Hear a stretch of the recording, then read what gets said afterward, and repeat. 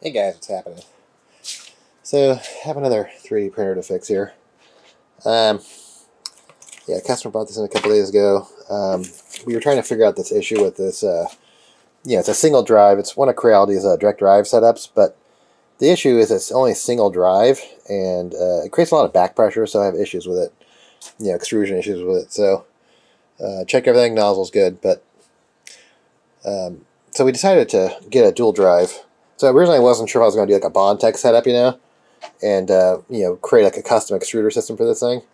Because I've created a couple of different extruder systems. It's on my Thingiverse page, but I looked at this. I was like, why? They've already kind of solved the issue for Creality. At least it saved me a lot of headache. It's pretty expensive. It's like $109. Put a link down below. But it's called the Sprite, and it's actually made by Creality. But it's a pretty cool looking design. I'm actually pretty impressed. Comes with this ribbon cable, but the cool thing is it comes with all the different board connectors already, So it actually replaced this main cable here, going back. And I've done a CR-10 upgrade a while back, and we upgraded the main board to the latest silent step technology. But one of the issues with the Creality boards is the EEPROM. There's no EEPROM on the boards. That's my only gripe with the Creality boards. So it comes with like the whole new wheel system. Okay, so I'm guessing, what's that? Why is that sideways? Trying to figure out where would I mount the. I'm trying to figure out where would I mount the BLtouch. Yeah, because obviously you want to. If you move the BLtouch to a different location, then you have to modify it in the Marlin firmware. The Marlin needs to know where the BLtouch is at. So hopefully I don't need to mess with that too much. Hopefully it will, because I think there's already an option for a BLtouch on here. So here it is. Here's the Sprite 2 connector, or Sprite 2 system. Pretty cool. It's an integrated, dual drive setup. NEMA 17. I'm not going to take it all apart. I mean, there's pictures online about it, but I'm just going to do a quick install. And I'm guessing this is a BLtouch connector. But a little small fan down here. And if you guys have ever seen my custom extruders, I always say you don't need to. This is the exact same fan I'm using on my Orca extruder system over here. We designed that a few months ago. The fan right here is the same size. Like I always said, you don't need to overcool these things. By adding weight with these massive, insane, like some of these extruder systems you see on Thingiverse they're adding weight by adding these huge fans they don't need. It's kind of unnecessary. So here's the cooling block here. I mean, also it's a heater block, cooling block, aluminum block here. The only issues I would say is that if they're trying to make it compact and space savings, they should have used a NEMA 14 motor. I don't know if that's gear reduction or not. Yeah, it's gear reduction. Here's a gear. So I'd have to figure out the E-steps, but I'll go through that. So anytime, there's a couple different ways you can modify the E-steps.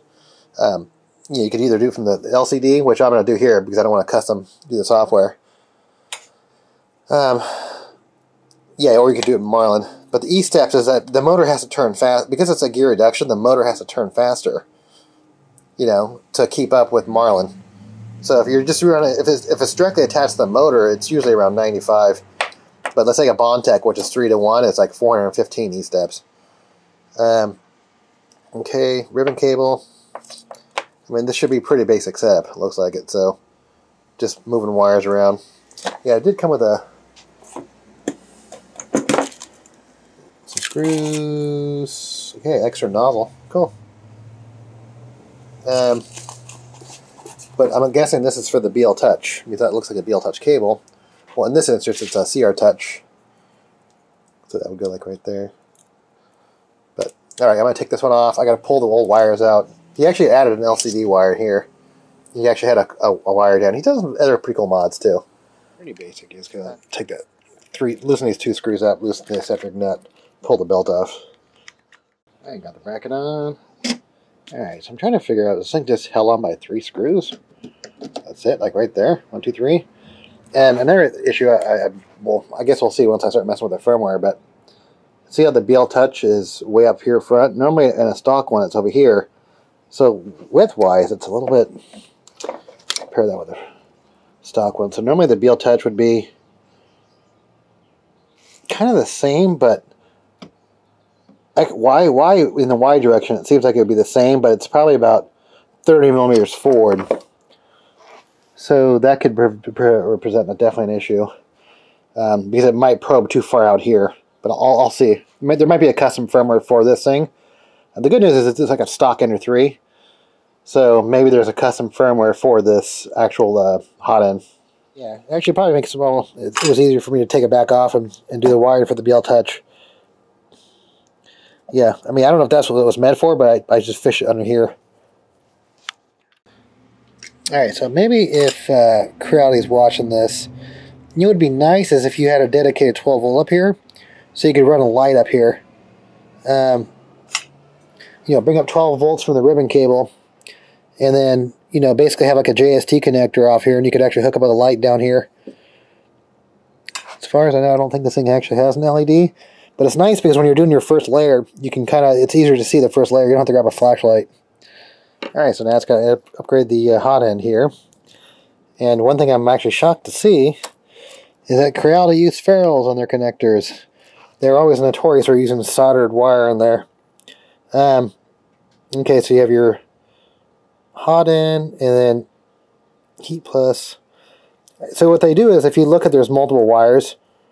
So distribute the load for the hot end, because if you just ran on one wire, it'd overload the wire and it'd probably overheat and melt. See, there's 2 wires going in here. 2 wires going to each one, positive and negative. They do that to distribute the load. I mean, it's definitely not ideal, but I mean, to get it all in one nice ribbon cable. And hopefully you can buy these things in a couple of years. That's one of the issues, like sometimes when they get too crazy with this proprietary stuff. And I'm actually dealing with that right now, that this pro version of this CR-10 Max, is that everything is, they only made it for 1 year and it uses the same ribbon cable thing, you know? Is that the board is impossible to find, or if you can find it, it's crazy expensive. Alright, so there's 2 connectors on this cable that don't actually have a label. This 3-pin JST connector, and there's another 2-pin right here. So I have no idea. I mean, I guess I could use my multimeter and try to figure out where they go. But all I need a hot end, a thermistor, BLtouch, and the 2 fans. So this ribbon cable could definitely be better organized, so you could actually have the positive and negative fan right next to each other, so it would make it look cleaner.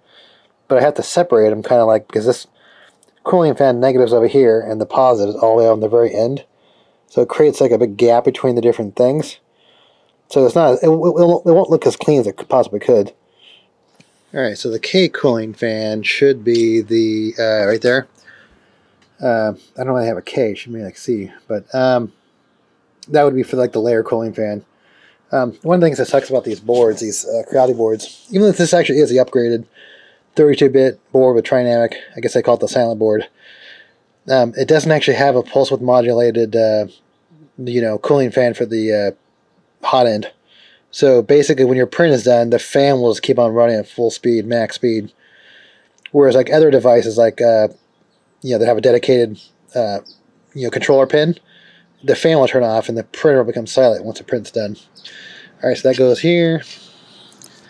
So here are those 2 extra wires I was talking about that aren't labeled. So I don't know if that's for future stuff. Like I said, that would be nice to have a dedicated 12 volt, a constant 12 volt going up to the hot end for a light. Alright, so before I put this whole thing back together, I'm going to power it up, make sure I'm getting communication with the thermistor. I should see a reading on the LCD, and because this, well, the fan should kick on too, this cooling fan, just because it's not being, it's a constant 12 volt, always on. So that should come on, this one right here. And then, I'm going to test the hot end, make sure it goes up to temperature. And then once I can verify everything works, I'll even test the layer cooling fan, then I'll put it all back together and we'll do a test print. Yeah, fire it up.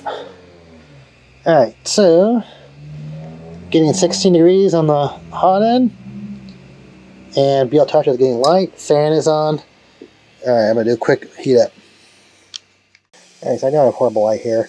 Alright, we'll do a fan speed check, and then let's say it doesn't make a difference with it. So as soon as I hit that button, that thing should tick on. Alright, that works. Go back down to 0. And it's off. Okay. Alright, let's do a... Sorry about a weird angle. Because I don't want to put it back together yet, so until I know it's dialed in. What's it? Preheat nozzle. I'll just go up to 50. Nope, not 260. It goes by... Okay, let's do...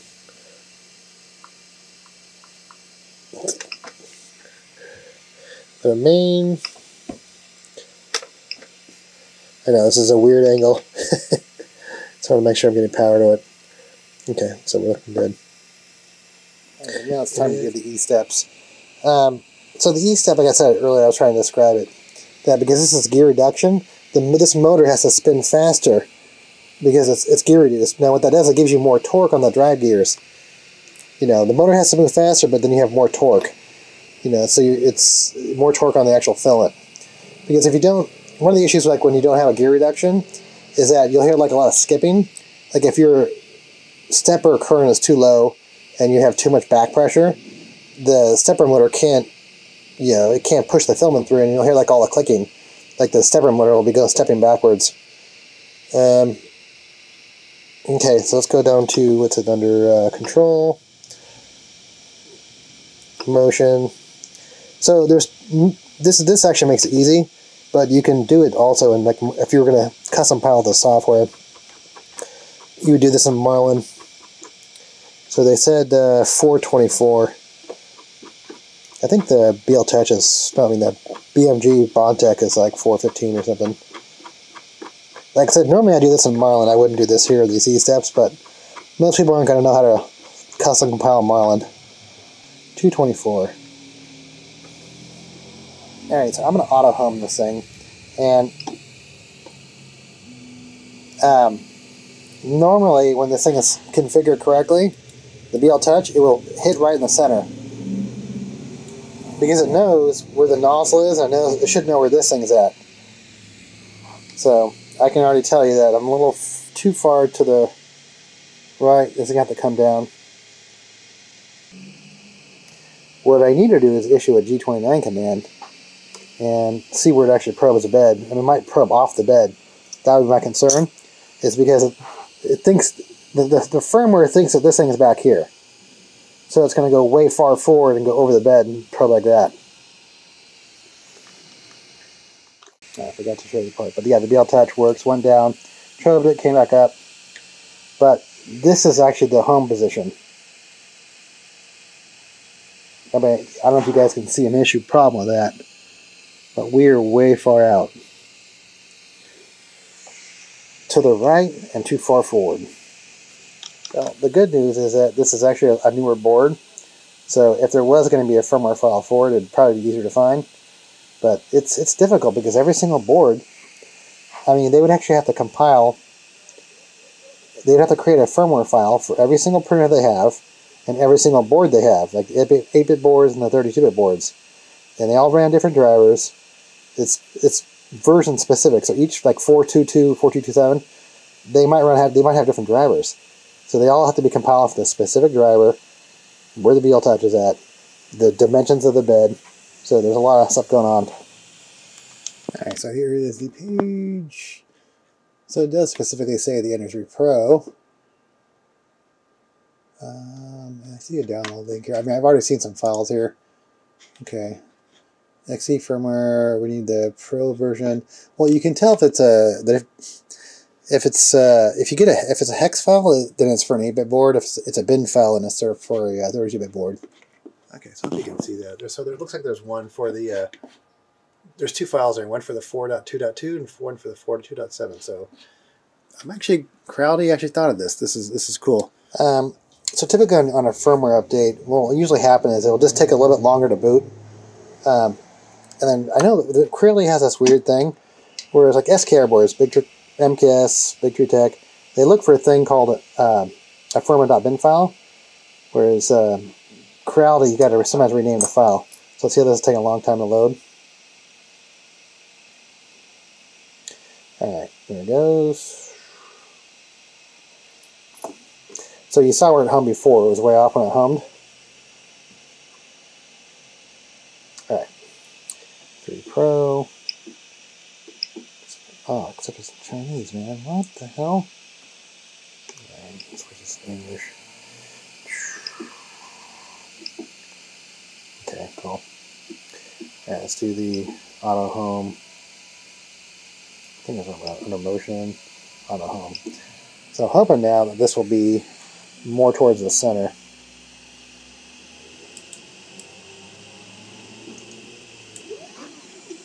Ooh, that was nice. Fast jog. Alright, that looks perfect.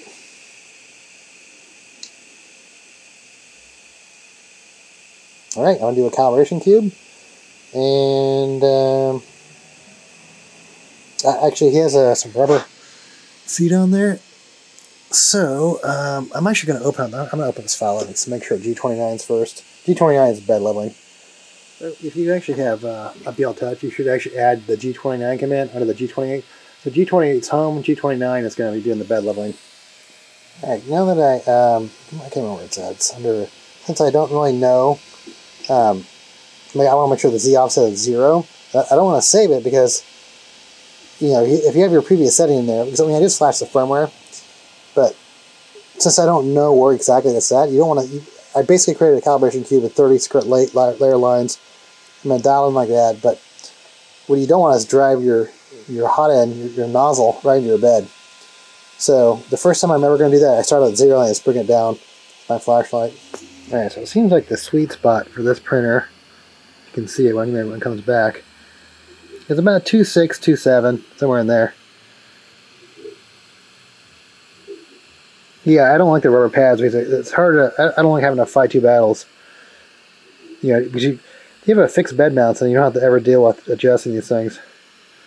Okay, I could. Yeah, I guess I could go to 2.7, but okay, now it's starting the cube part. All right, guys, there it is. I'd printed another one, but it came off the bed and then it ran out of filament. So.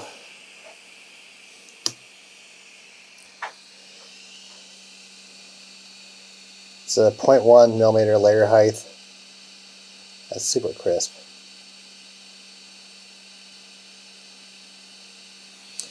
Looks pretty good. So, actually I think this is probably one of the best upgrades you could do to Ender 3. I mean, I've probably fixed about at least 40 or 40, I mean 50, I don't know, a lot of Ender 3s. Tons of Creality printers. But this should work on any Creality printer with this style, like a frame style with the wheels. Yeah, because the Bowden setups are horrible. Maybe the Bowden tubes. I mean, they're just too inaccurate. Just the retraction. But, yeah, I'm actually thinking now this is probably the best upgrade you could do. You know, as a direct drive setup, you know. BLtouch on it, so. Alright, link down below if you want to take a look at it. If you're in the Orange County area and you want me to look at your 3D printer, OC3tech.com. But, alright, another printer fixed.